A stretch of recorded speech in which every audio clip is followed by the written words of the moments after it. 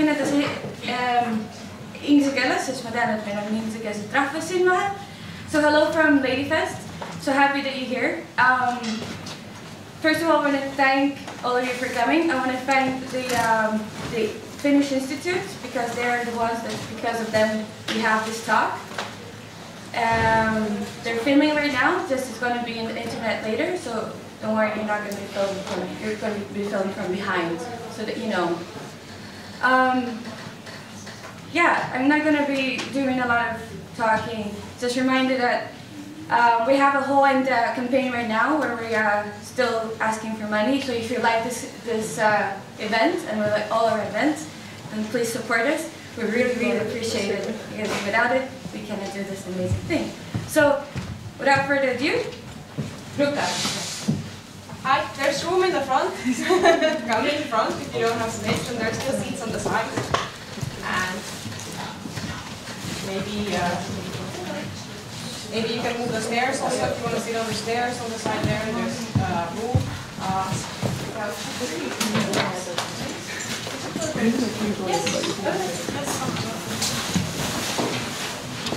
The best spot on the couch. Yeah.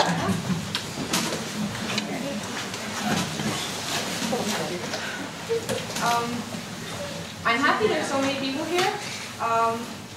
Welcome to the talk, and thank you Ladyfest for organizing this. About myself, I guess I should introduce myself. My name is Ruka Toivonen. I'm based in Helsinki. I'm an activist. What should I...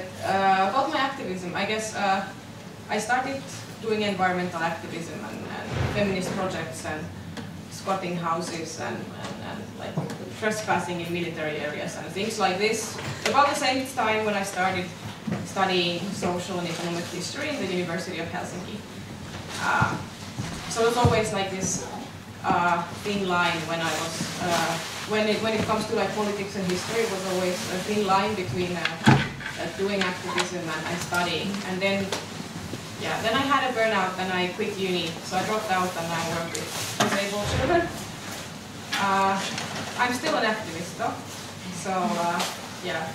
So this is really not about my academic merits so much. And I also think that my highest education, I've always considered that to be sort of activism and discussing with different people with different backgrounds. And that's, I think, like that's really where the sort of the knowledge, like the real knowledge of the world is distributed. So I also hope that if something is unclear, that you raise your hand and you ask. We want to make this accessible in this way. And yeah, not that everything is unclear. I mean, nothing is ever clear and clean cut as such, but at least that like my sort of thoughts will be accessible to you. Question and think about it. Yeah. I don't know if I have anything else to say about myself. I will be here at the party after there's also another wonderful talk about LGBTQ disability in Belarus.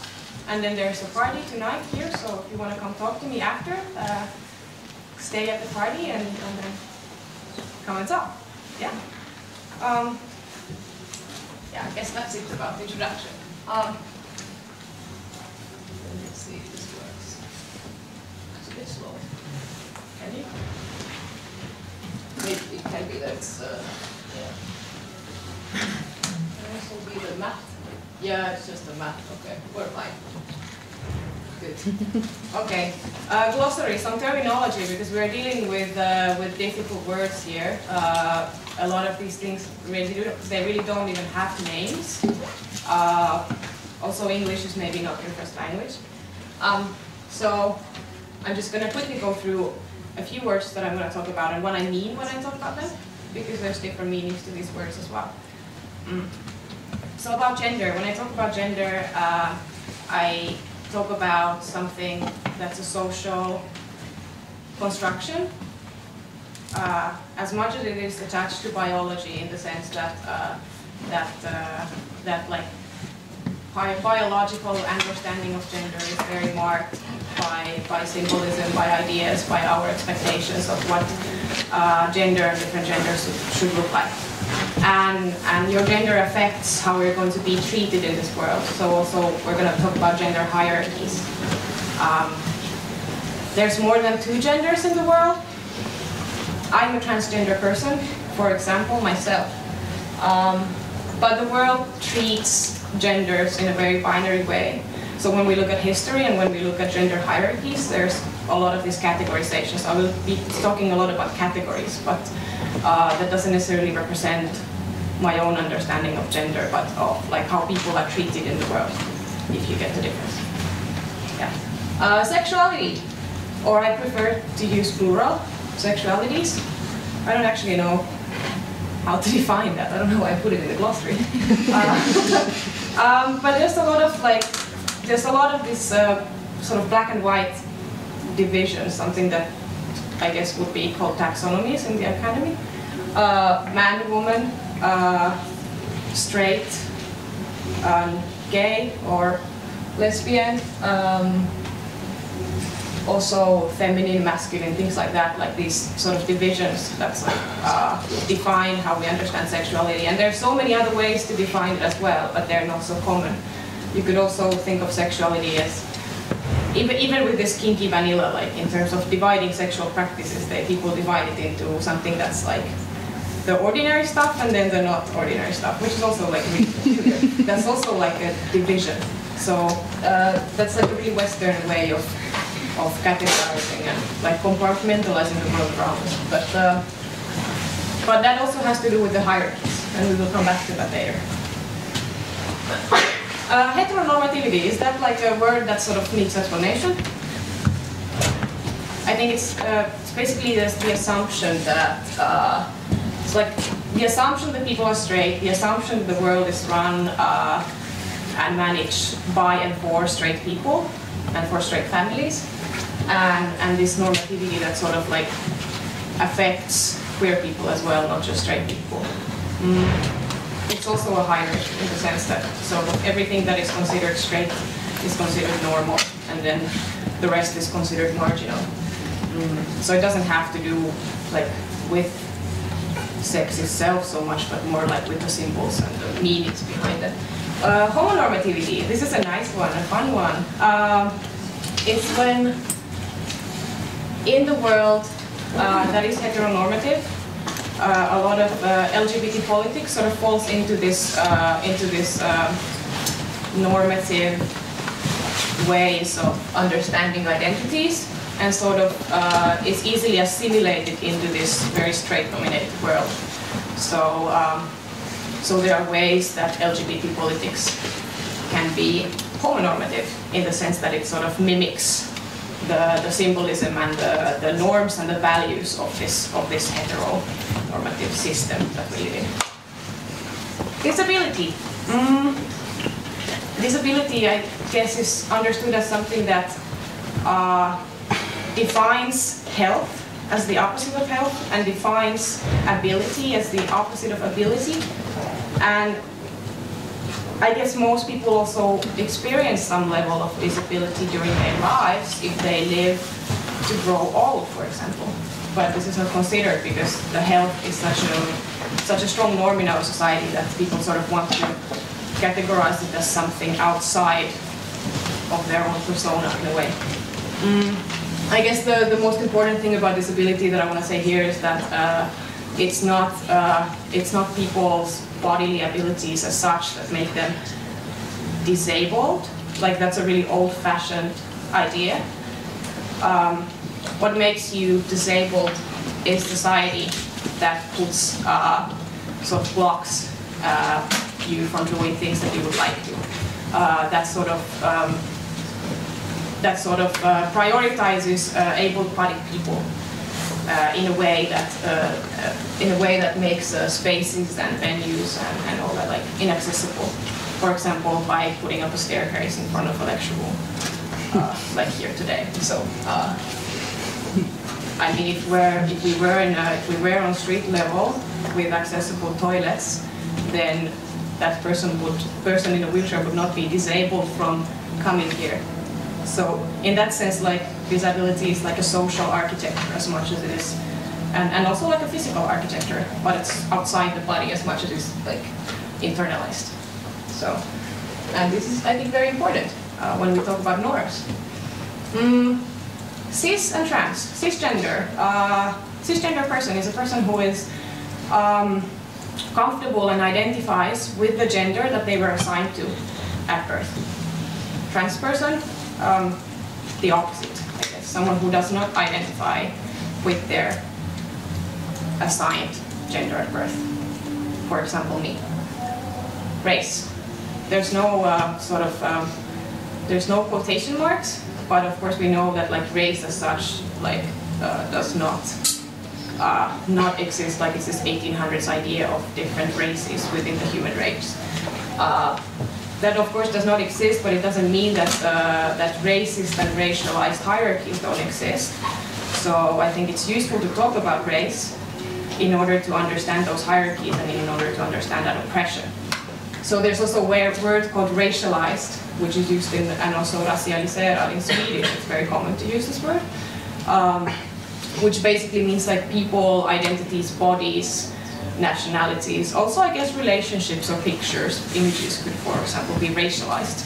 So something or someone from the outside, sort of racializing somebody. So imposing like prejudice or oppression on them because of their color of their skin or that kind of things. A hijab. Eugenics or racial hygiene. We're going to talk about that. I'm going to explain what it has to do with gender and sexuality. It has a lot to do with it. A lot. But it basically means management and modification of population, and sort of like it's based on this social Darwinist idea of keeping unwanted qualities sort of marginal or outside of certain populations. So it's like population management in this very violent way that we use samples of. And then queer.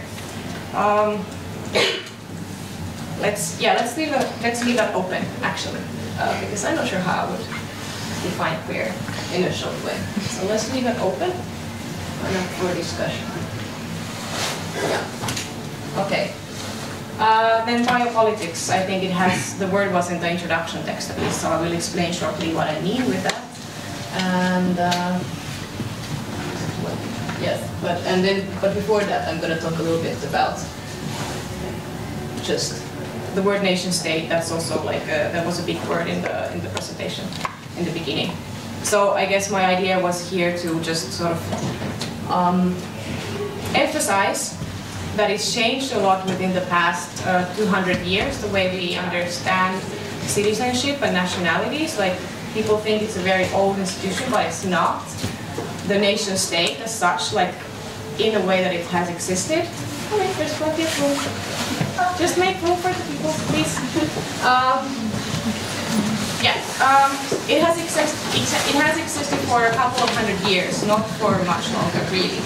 I think before that, people were sort of more seen as subjects of a king or an emperor, while in the modern states, there's this thing called citizenship.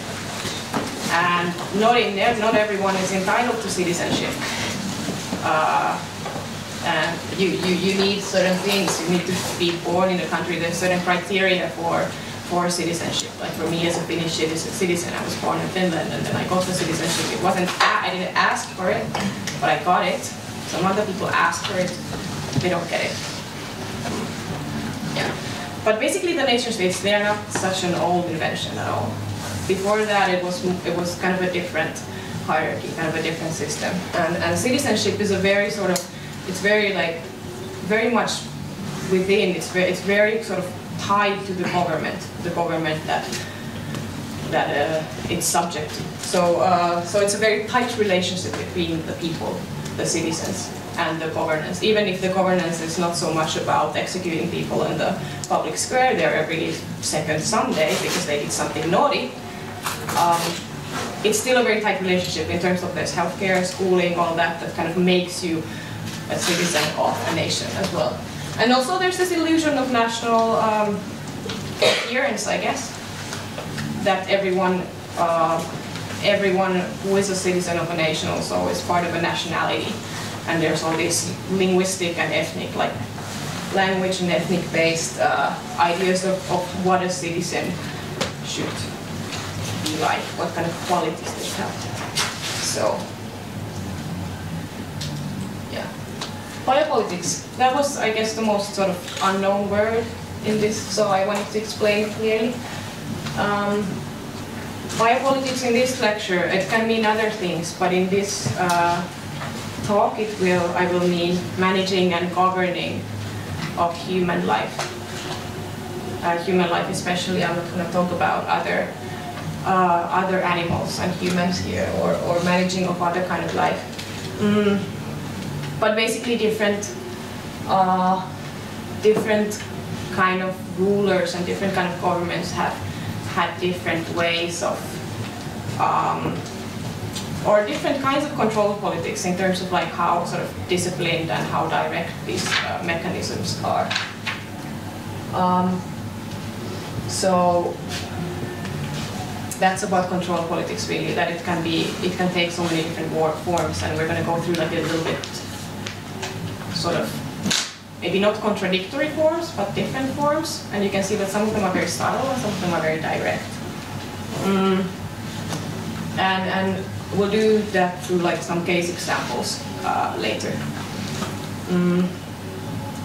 But basically, this biopolitics it constitutes this rule or system of ruling in the nation state. It's very much in the core of it. And these questions of reproduction and family, oh, there's a typo, can be like, you can maybe understand why they're so crucial for biopolitics, like why reproduction is so crucial for managing human life. I mean, it makes sense. So that means there's a lot of interest in gender and sexuality, like state is very interested in that. But they're not the only axis of power. I call them axis of power. You could call them like hierarchies or systems of privilege or something like that. I would call them axis of power, or there's biopower here in the slides. But it's not just gender and sexuality. I mean, there's also ability, like we talked about this ability earlier.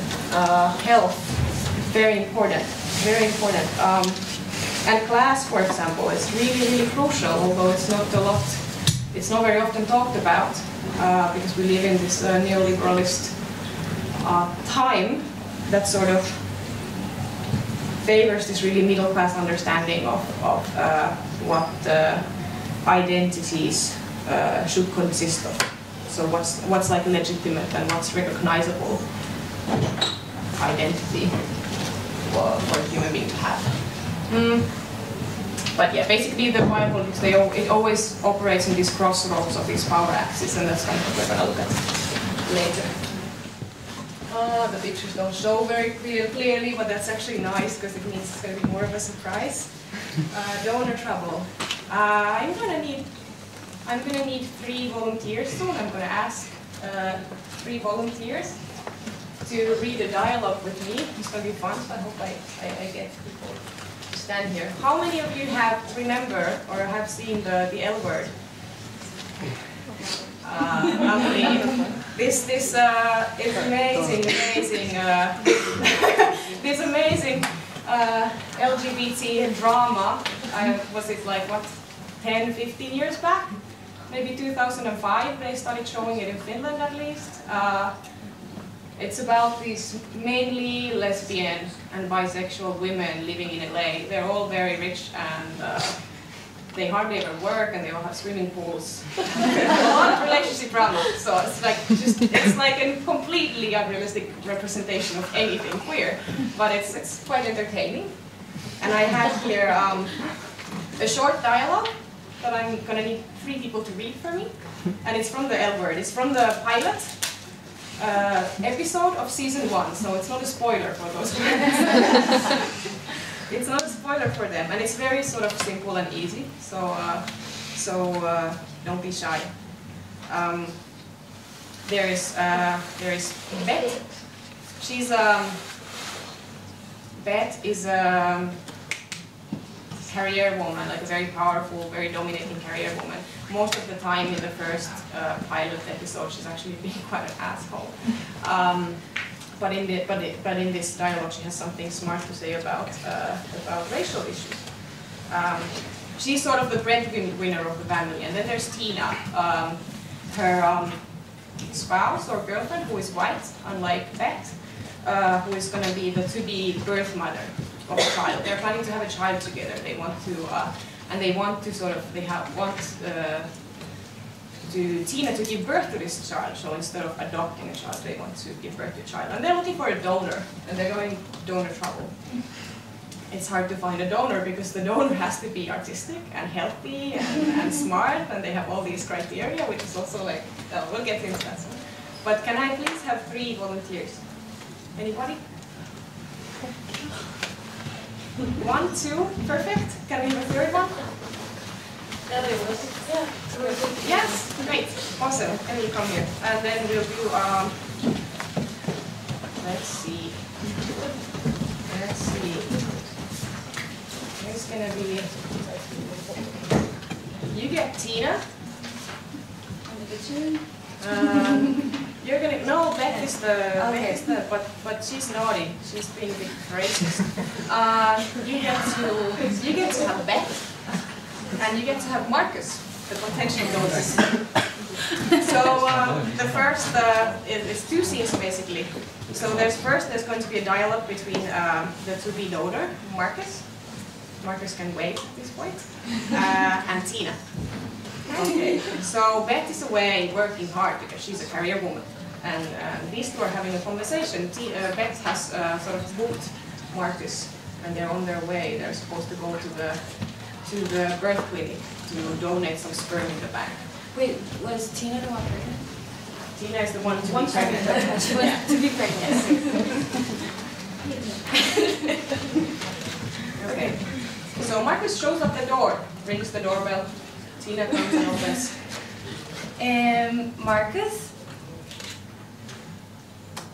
Yes. I was considering lowering my voice, but presentations of gender. I have to get something. Have a seat and then we'll go. Okay, so Tina is a bit startled and leaves for a minute, then is a little bit upset, and then she returns.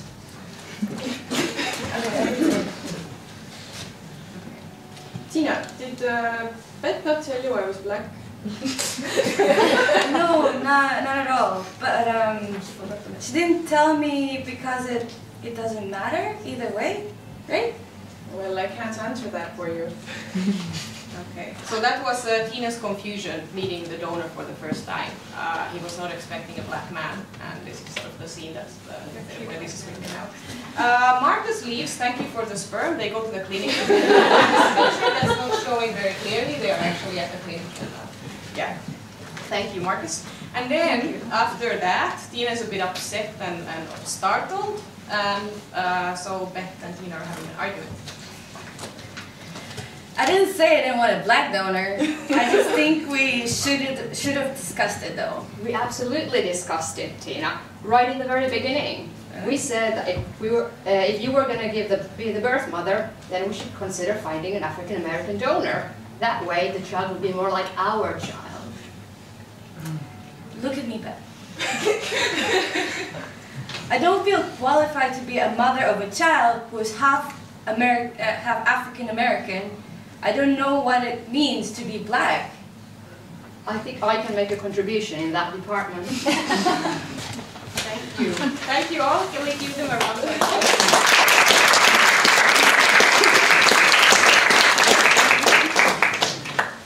Thank you so much for the helpers. Yeah, it's good. I think it's an interesting scene in so many ways. I mean, first of all, Tina doesn't feel qualified to be the birth mother of a child who is half African American. So, like, what does that sort of? How does that read to Beth? Like, who is an asshole in the episode, but who has a very good point here that Tina is being a bit of a racist. but also just like just going further into this whole dynamics, like whether the people, what they decide. I mean, in the end, they look for donors, and in the end, actually, Tina ends up using the sperm, and they have this beautiful baby called Angelica and all that. Everything goes nicely, I guess. But in terms of this adoption business, I mean, these two people who are adopting a child and who are not going to conceive it together because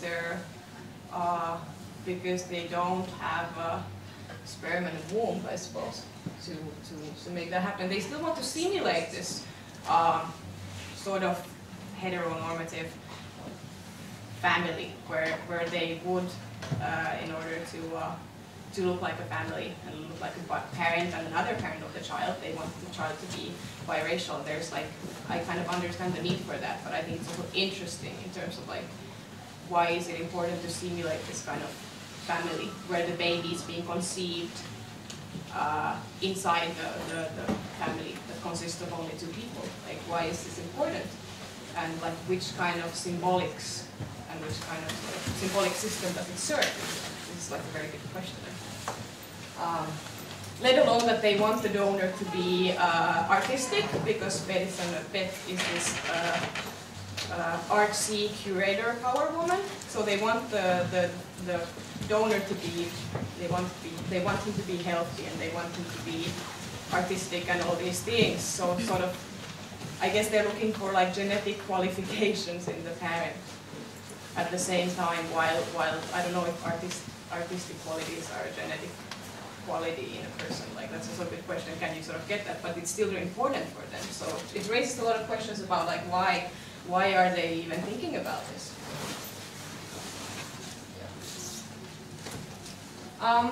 International adoption is another interesting topic. It has to do with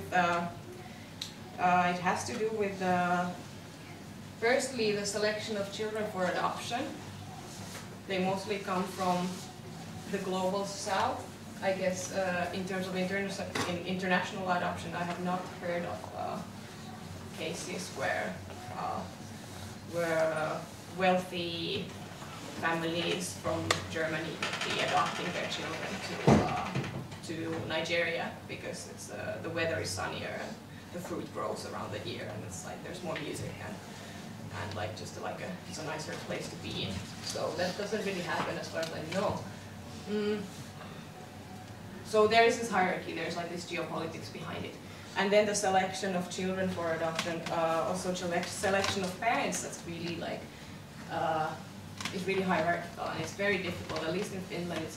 There are big institutions, and you need to have a lot of money to be qualified as an adoptive parent. You need to have a steady job.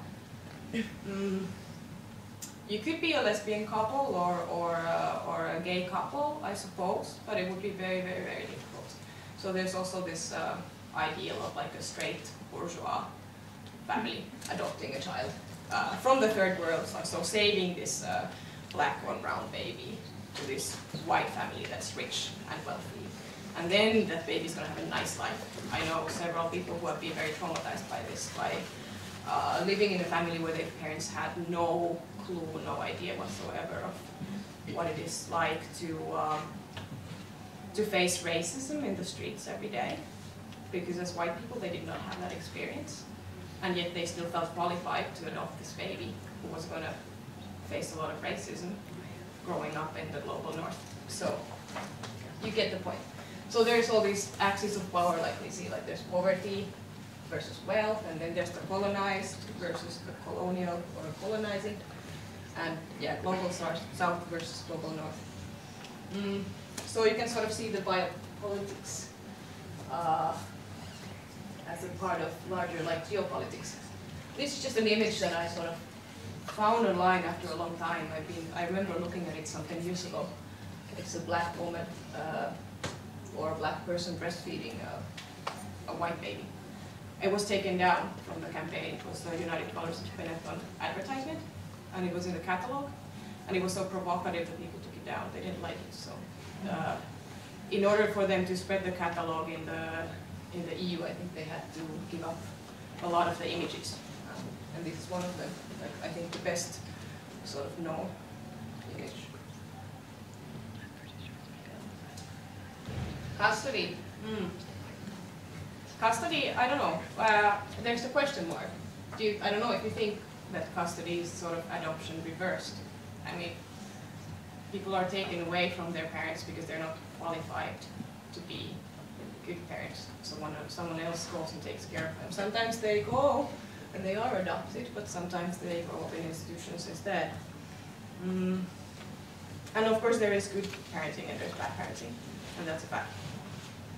And then there's extremely bad parenting, when people should be taken to custody, really, like children should be. But sort of how do you assess this from the outside is, I guess, my question. How do you measure it?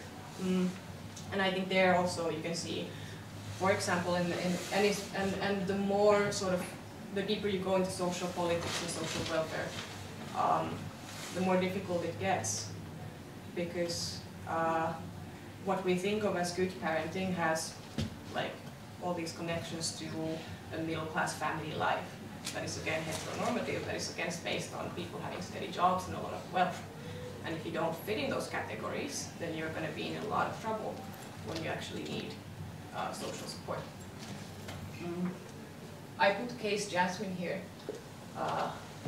because her case is like a really sort of tragic but also interesting intersection of class and sexuality and gender. It happened in Sweden in 2013. Jasmine, or Pretty Jasmine, was her, I guess, artistic name. She was a sex worker and a board member of this Swedish sex workers union called Rose Alliance. And yeah, so she was a sex workers' rights activist until 2013, when she was murdered by her ex-boyfriend. They had children together, and Jasmine, she had several years ago, she had lost custody of the children because the social welfare found out that she was a sex worker, and they didn't think that she was qualified to take care of her children anymore, because they said that she was doing self-harm by selling sexual services. So, Jasmine, she had warned the social offices, the social worker, that the ex-boyfriend had been abusive in the relationship and had been violent, and even in this case, the social services, they carried out this emergency custody operation, and they removed the children from her home and they placed them in the care of the father. So she basically fought for the right to see the children throughout these several court cases in the court. And this is the quotation: "Even if I can't get my kids back, I will make sure this never happens to any other sex worker." So she defended her livelihood, basically, as a sex worker, against the court's arguments of her doing self-harm. And despite the warnings that the ex-boyfriend was threatening her, even at the time, and stalking her after the relationship, the court decided that he was still a better parent. And they chose him as the suitable parent for the children. And she was arranged to see her son in July in 2013. Her ex-partner stabbed her, and a social worker who was present supervising this meeting. And Jasmine died. She was murdered.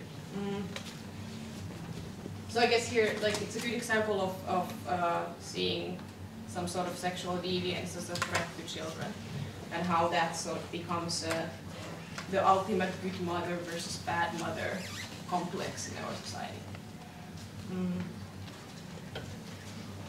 And also sex work as the antithesis of good motherhood, that these two cannot be combined, which is like very sort of like, and that's, I think that's very deep, so it runs very deep in our society, in our like beliefs of what motherhood should consist of. Like, these are very sort of charged, symbolically charged arenas of politics in many ways. And it of course involves like class and gender Also nationality in many ways. In Finland, for example, if the police or the border control suspects that the person is coming to sell sex, they can be denied access to the country. So they can be stopped at the border and sent back. So this is also like a very nationalist and sort of racialized form of border control where like sex and gender is heavily involved because it's mostly queer people and women who come to sell sex. And yeah. So this is something that happens regularly, actually. Yeah. Then there's the next topic is not so fun either. I don't know, we're going like deeper and deeper into this dark stuff. I'm sorry about that. More sterilization, is that a difficult, should I explain the word? Sterilization. So basically making a person unable to give birth or conceive children. You can do it hormonic, like in a hormonal way or surgical way, like different methods. And forced or coerced is when people do it with their free will. This is I don't know. This picture always makes me really emotional when I look at it. It's the tree of eugenics, or that's what they call it. It doesn't. The name doesn't quite show there, but it's from this second international conference of eugenics from 1921, and it says eugenics is the self-direction of human evolution. So someone should be saying self-directing this evolution. And it says, like a tree, eugenic draws its materials from many sources and organizes them into harmonious entities. And there's biology and genetics and anthropology and statistics and genealogy and biography and all these fields of science, basically. And it makes me really angry, actually. Like, not just emotional, it makes me angry and frustrated to look at this picture. I guess that's why I put it up for you.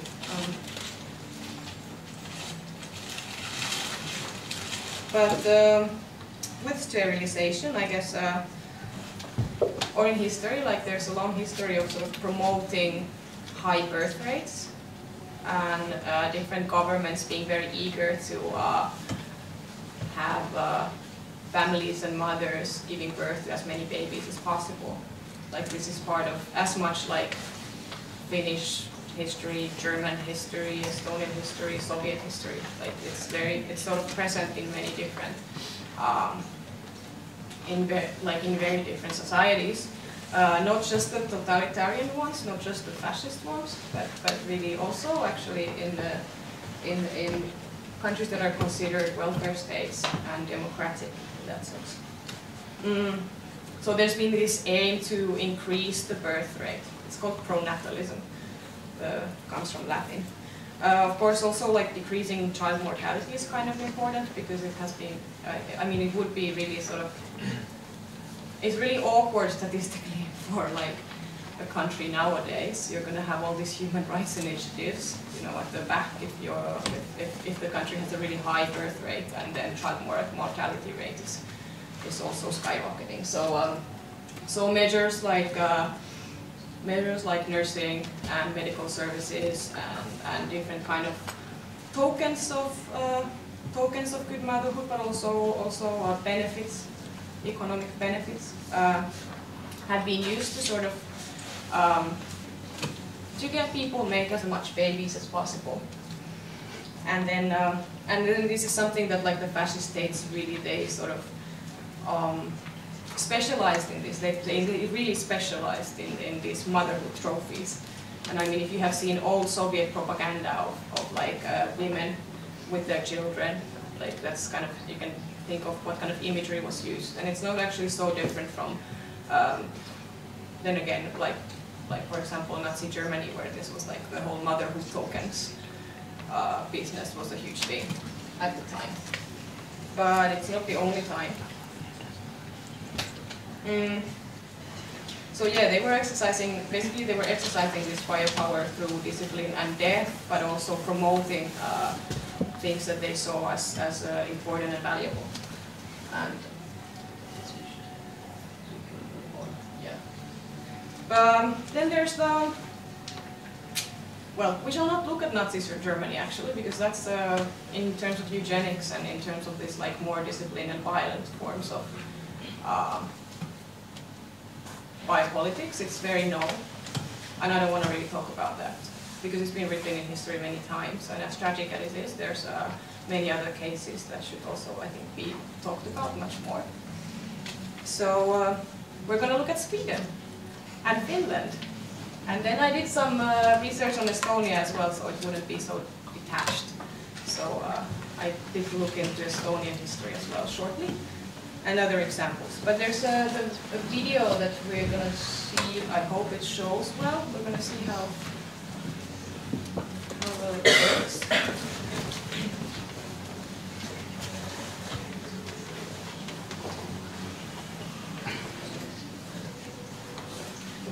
Yes.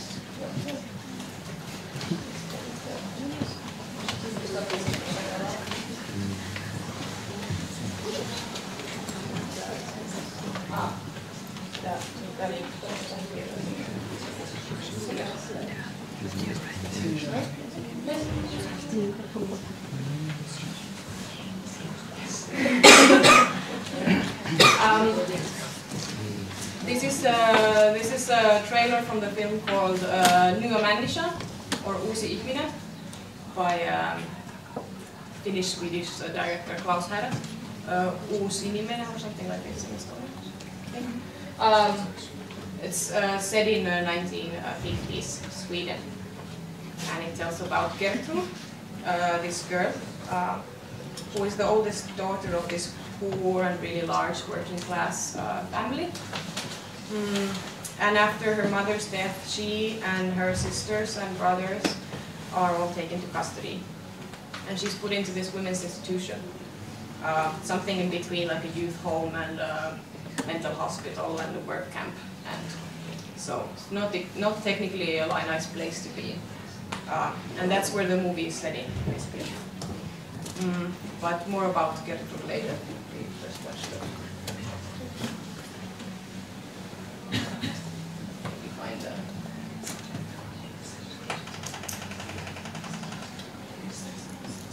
Have you lost the mouse or? I think it's better to have time for discussion in the end than like battle with the technology. Unlike anti-civilization. Okay, so we're back to the eugenic history. Well, that's actually kind of relates to the topic. So basically, about Gertrude, she's being taken to this youth home. In order to get out of this work home, you have to agree to be sterilized. So obviously that's not really an agreement. And so it's through sterilization that you can get out of this work home. And the work home, the aim of it is basically to sort of grow these women to hardworking and sort of disciplined and not too sexually active citizens of the Swedish nation state, I suppose you could say. And Gertrude, she's not diagnosed crazy or antisocial, as it would have been said at the time often. She's not feeble-minded, which was another word used at the time for mental disabilities. She does not have epilepsy, which was also a reason to be in this institution. She's not deaf and blind, and yeah, like there's actually friends of her. There's an epileptic friend, and there's friends with mental disabilities. The reason is that she's from a large family, and her parents are very poor, and because they've conceived a lot, because they've had a lot of children, the social authorities, they assume that when she grows up, she's also going to be sexually reckless and have a lot of children and not have money to provide for these children. So it's better for her to be sterilized. and not sort of give birth to children who are going to be a burden to this to the future welfare society, basically. And the reason I wanted to show this clip is because it's based on a true story. The script writer is actually is a daughter of this of one of the siblings who this happened to. So I think it was her auntie and other siblings who actually faced this kind of I guess you could say tragedy. So it was a really big thing in Sweden. I think it is. So if we look at, okay, now we have to operate it for me. Oh, hey, I see the. Now we have the mouse again. When we don't have the video.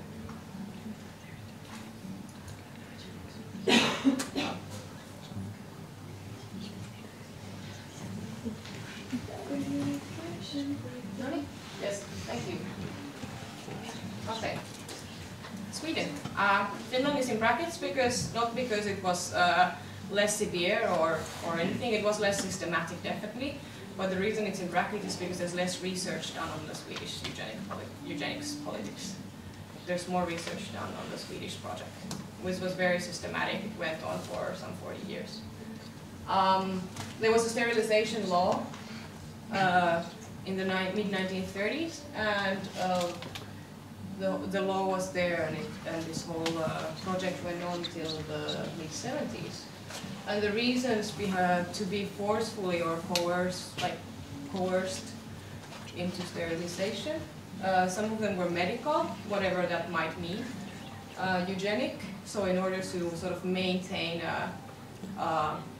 some sort of ideal genetic pool of a society, of the ideal welfare society, and social. So if you were considered to be a burden or not be able to take care of the children for some reason, and this is where the antisocial comes in, then you could also be coerced or forced to be sterilized. About 20,000 to 30,000 forced or coerced sterilizations happened in Sweden between these years, most of them during the first decades, but still. That's a really big number. I mean, that's a huge number. I mean, that means something like 10 people, minimum, every week for 40 years on average. I think it's a lot. So, in Finland it's about 10,000 because there was about 7,500 who were sterilized on this sort of eugenic basis, and then there was also some racially based reasons, but the statistics are not so clear, so this is more like a guess of mine based on what I've read. And there were similar laws in other Nordic countries too, so it wasn't just Finland and Sweden, but because this is Question. Were these institutions only for women, or did this happen to men as well? I'm glad you asked. Rough guess, and this is my rough guess, I would say about 95% of these people who were sterilized were women, maybe more. Yeah. So it's a very gendered institution as well. I mean, there's a long history of forced vasectomy as well in places like Peru, for example. I don't know so much about India. I know it's been going on, but a majority of these people worldwide who this has happened to are assigned women or female assigned. So yeah, interesting. And with the criteria, I mean, it can really be anything. This antisocial behavior was often connected to whatever was immoral as well. So you could say that a lot of these like sexual deviants at the time, for example, would face this sort of destiny because they were not considered sort of fit in terms of what is a good citizenship. So again, we go back to the good citizenship and the good parent and the good female male sort of stereotypes. So sexual deviance was definitely one criteria. Disability, huge one. Like this is something that has affected disabled communities worldwide so much, and it's really like there's not a lot of discussion about it, and it's huge. So yeah. And for example, in Finland, until 1969, 1969, if you had innate epilepsy, so epilepsy that you've been diagnosed with at birth, you were legally not allowed to marry, because marriage is the institution where all the family business happens. So they wanted to protect that institution from people with epilepsy. Like, yeah, it doesn't make sense, but it's true. And another one, also until 1969, two people who were blind and deaf could not marry each other. It was legally, it was not possible to get married. So this kind of institutions have existed until like very late, so long ago even. And then I looked into Estonia a little bit because I didn't want it to be completely unattached from Estonia. There's this interesting book called Blood and Homeland that deals with Eastern European, I don't know if you think of Estonia as Eastern Europe, but Eastern European countries and their eugenic and racial politics. Mostly in the early 1900s until like 1940. But yeah, Estonia had this board of population increase and welfare. So also this like pro-natalist approach was like a really big thing here. And I think Estonia, being a country with a really small population, this was especially a huge concern for the politicians. Like a worry that maybe someone who is bigger is going to come and take over, so we need to be many, we need to have lots of babies in order to sort of survive and not be wiped out by another genetically different people who is just going to come and rampage. And if you look at like today's discussions about like this Islamophobic discussion about how Europe is going to be invaded by Islam, like it has a similar sort of, like you can see the roots of fear are very similar in terms of like who is having more children and all that. Like, so it's not like this is a contemporary subject in many ways, but it was very much present and sort of, it was all over the place in the 1930s in Europe, fascist times. And there was a sterilization law. I don't exactly know how many sterilizations happened because of it, but I know that a lot of the research shows, or like a lot of researchers say that the law was there because they wanted to legitimize a practice that already existed. So it's not like it started in the 30s, but they wanted to legitimize it in order to make it legal and more sort of systematic. It didn't go on as long as in Finland or Sweden. It was not as huge of an institution, but again, we are talking about a smaller population as well. Yeah, but there was this national entirety, something like rahvusterviklikkus, I don't know if I'm saying it right, that was thrown around at the time. So that was the goal. Other countries where this happened, this is just examples. I mean, this is not exclusive at all. Germany, Denmark, United States of America also like immensely, and I would imagine in Canada as well. Like this is something that targeted the indigenous populations, as well as in Puerto Rico and Peru, Czechoslovakia and Czech Republic, etc. Many of these went on for quite a while actually. If I could tell a little bit about Puerto Rico and Peru and Czech Republic, I think, because those are sort of not so well known. So I will say a few words about it. In Puerto Rico, there was like a huge concern over overpopulation. It's a small place. If you know anything about the history, it was really like the politics and the history of Puerto Rico in the 1900s is very much dominated by United States sort of imperialist agenda. So a lot of economic intervention, a lot of political intervention, and then it comes medical intervention. So, so it's really interesting because it has this colonial aspect to it. I guess Puerto Rican people or women, being poor and often not being very highly educated, they were considered unfit or not capable of managing other means of contraception. So these birth control clinics, like dozens of them were established within like a decade. There were like hundreds of new clinics just came up. And most of the funding came from the US, from researchers and medics in the US. So really from the outside. And like the number of, like if you look at statistics, the number of Puerto Rican women who have been sterilized, like if you look at certain age groups, like it's unbelievable. It's like every fourth person or something. Like it's really like it's unbelievable if you look at the numbers. So it was not a small project at all.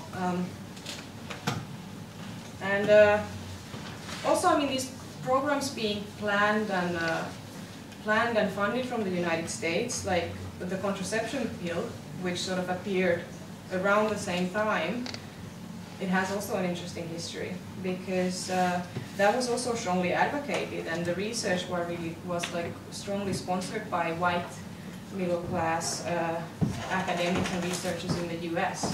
and also a lot of like middle class white feminists who wanted to who really wanted and needed this invention. And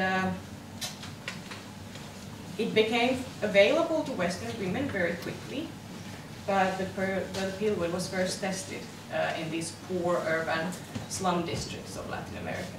So that's where sort of the testing happened. So we're talking about this human experience on poor and brown Latina women, basically, who are living on colonized land, and then we're talking about like a freedom of choice in terms of how like white women saw it at the time. And I mean, it was like, it did give a lot of freedom. It was really like a revolutionary thing. People call it revolutionary, but this is like, it's a good example of how the power axis and the power dynamics, they can't be removed. They're still there, and you can't make them disappear. I mean, there's a lot of good inventions, like nice inventions. If you look at, for example, like children's healthcare, was like it was a huge project to establish like a nationwide children's healthcare in Nazi Germany, because it was their agenda. But it doesn't mean that healthcare is a bad thing, you know. It just means that these sort of axes of power are there, and they cannot be taken away just like that. Like you have to fight to get rid of them. But yeah, that's about Puerto Rico. Also, Peru, interesting because it happened mostly in the 1990s, so this is not like a 1930s project, but much later. And there's like hundreds of thousands of sterilizations that happened there. But here it's actually some, 25,000 vasectomies as well. So it was not just, so it was not as gendered as in many other places, although you can see the difference in the numbers, like tens of thousands, hundreds of thousands, so you get the picture. But in Peru also there was campaigns, and there was these mass sterilization events that went on, and of course a lot of it was also voluntary, but that also raises the question of like how are people sort of seen fit and able of controlling their own bodies, and often it comes down to class and ethnicity in many ways, because people who are poor, people who don't have education, they're less often considered fit and capable. So the sterilization was a better option for them, according to the authorities, than, for example, giving them the pill that was invented 40 years before. So here you see that. You get the idea, I guess. And in Peru, it happened a lot. It happened mostly in urban areas, mostly in areas that were really like where the population was really dominated by indigenous communities, and a lot of these communities actually had like long militant conflicts with the state. So that also brings another level of oppression into the picture. That these people were not, basically these people were not, it was not seen as a good thing that these people reproduce to have more children. And then Czechoslovakia, I mean, this is like, that's really like an example of ethnic cleansing in many ways, because it's exclusively something that happened to Roma people, Roma women actually. There's from like early 70s until about year 2001 at least, there's proof that these people have been coerced into sterilization in exchange for social benefits. And if you have looked into the situation of Roma people today and how precarious they are, and sort of people who don't get papers or birth certificates for their children, you can imagine that this exchange was not very sort of, it's not a free trade, you know. So, and this went on for a long time. I don't know how much it has been confronted. I know that the international Roma rights communities have sort of tried to make a big number out of it, but I'm not sure how much they have sort of done in terms of visibility.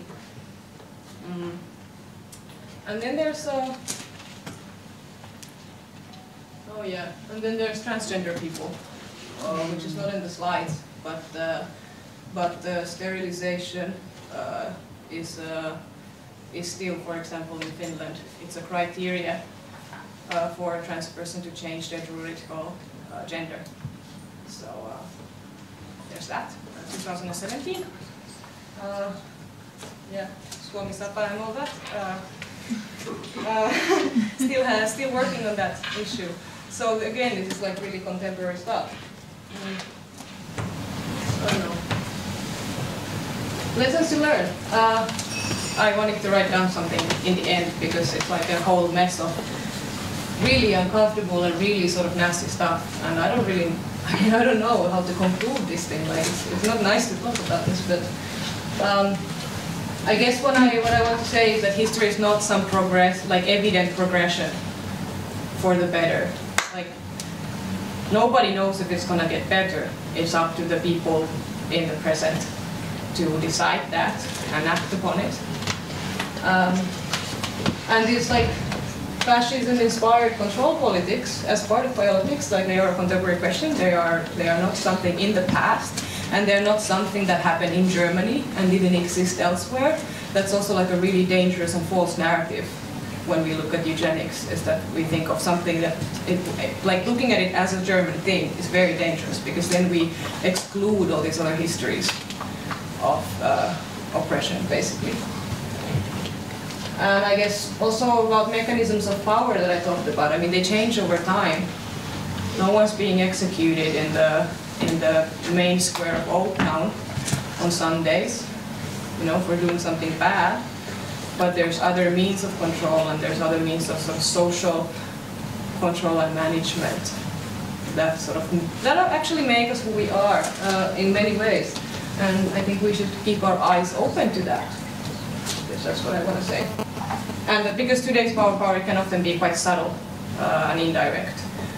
And it's very much medicalized, and it's very much internalized. It's very much internalized in our own sort of identities and in our own fears and anxieties. So they're kind of harder to recognize sort of these direct forms of discipline.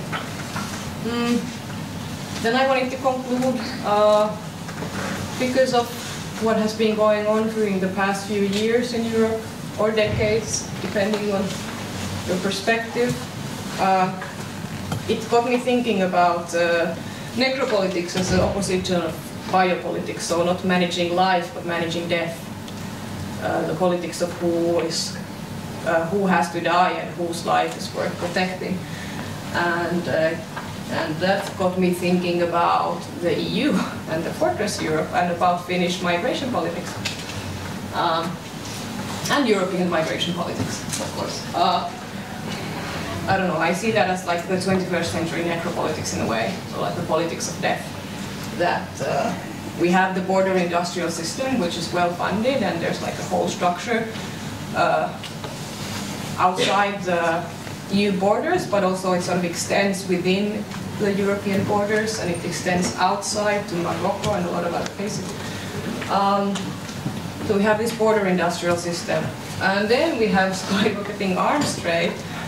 Finland is, for example, doing arms export with Saudi Arabia. Patria is it's a 60% state-owned company. So the state benefits from this arms trade. So these conflicts that are sort of happening very far away, they're very connected to European politics at the same time. So this politics of death is not, it's not a Middle Eastern thing, it's not a Syrian thing when we look at today's situation in Syria, for example, but it's a global. And then if we look at sort of post-colonial era, or I don't know if it's so post, I think colonial era has not really stopped. But if we look at the exploitation of the global south in general, and like sort of the today's economy, and how that sort of puts people in very precarious positions, like in terms of access to health services, food, water, clean water, all that. There's definitely a hierarchy, and that hierarchy is being maintained by the two above, by the arms trade and by the borders. So I don't know. I guess I want to ask whose life is worth protecting, and sort of could we call that the indirect eugenics of today? That that the borders are being closed from people who are like literally drowning in the sea and dying outside of these borders. So also in terms of like who gets to, like whose bodies get to matter, like are brown bodies really that sort of unimportant? And black bodies too. And I mean, we have movements like Black Lives Matter and all those different like wonderful movements who are trying to sort of raise this question and put more, like put that in the front, sort of, and bring visibility to that. But is that enough in terms of like how much is going on? I don't know. Yeah, I guess we should. But yeah, we should organize. That's I think a good reason to organize. So yeah. Do you try the video? Well, it's a trailer. You can find it online. It's a good movie. I recommend it. But I mean, the trailer is only like a few minutes, and the movie is a couple of hours. You can watch it at home if you find it. Maybe you can post the link to the trailer in under the event. Yeah, exactly. Yeah, so you can see it. If you have time, because I would, if there's any questions or any like comments that you want to sort of, is there anything you want to say or ask, there's time, but you can.